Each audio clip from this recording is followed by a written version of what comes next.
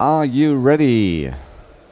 Okay, so welcome everybody for our presentation. Why Altium, why now? Are you developers? Developing PCBs from time to time? Nice.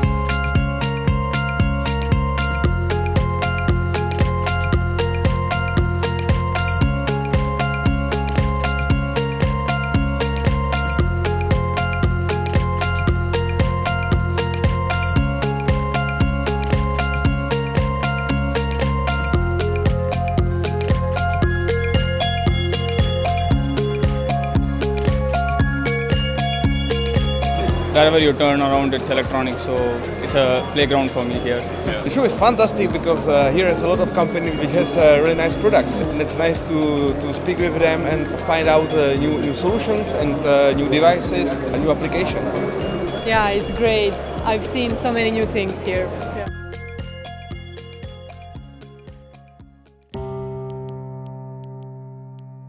When I was child, I have accident with electricity. Maybe after that. I always wanted to see how the things work, what is inside, and I wanted to make new things. So yeah, I was sure. I started my electronics career by breaking stuff, opening stuff. How did this work like this? Why did this work? So what will happen if I change this? So this kind of iteration on the product brings about innovation. So when I was a little girl, my dad has a car for a competition, and I really was dreaming about driving the car and just the smell of gasoline, and so that's why I got into engineer study. Ja, also ich habe schon seit wirklich in der Schule auch ein bisschen gebaut, gebastelt und dann ist es natürlich mit der Uni ein bisschen professioneller geworden und dann irgendwann wirklich Platinen bestellt, geätzt und so weiter.